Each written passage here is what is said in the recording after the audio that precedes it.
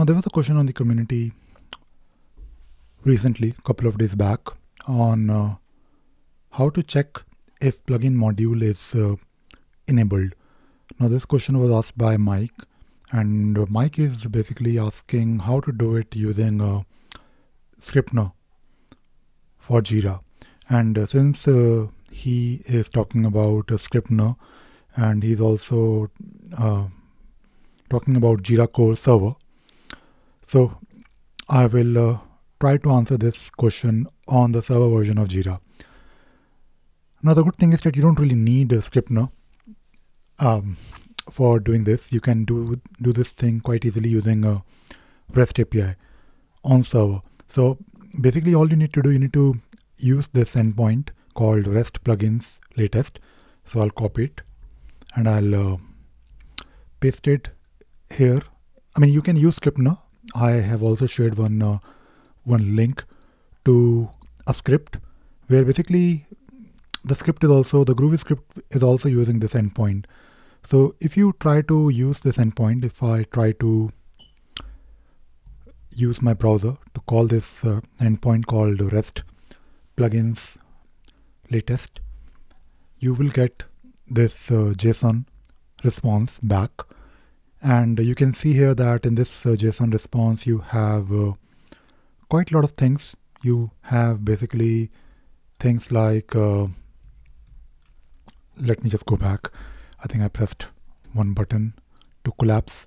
Okay, so basically if you see here, this is a response, the JSON response, and you have the name of the plugin, add-on or app, whatever you want to call it, along with the status, which is enabled. And if you scroll down, you will find this for each and every plugin. For example, if you're talking about scriptner for Jira, you have the name. You also have the status of the app, which is enabled, version, and user installed is true. It means that it was installed by user. And you also have few other things like vendor name, marketplace link, and so on. So basically you can write a script if you want to, but if you just want to retrieve this information programmatically, you can do that using a script, using just the Jira REST API on server. The link here, which I shared on the community, if you go to the AdaptiveOS library, where you can find a lot of scripts to make your life easier, you will find one example where you can basically use Confluence to create a macro that will show a table of all the user installed Jira apps. And if you look at the code here, the code is basically using an application link from Confluence to Jira, and it is basically it is basically using the same endpoint like REST plugins latest, the same thing that we are doing.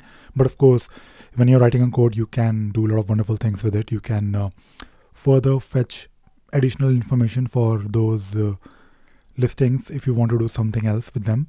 But I think this JSON response is quite good already.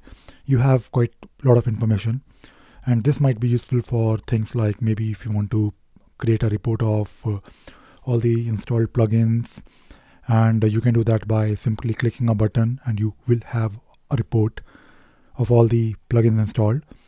Of course, you can do that manually if you want, but if you can script it, consider scripting it so that you can automate it as well. So that is all I wanted to talk about in this video. I hope you enjoyed watching this video and you learned something new today. Thank you very much.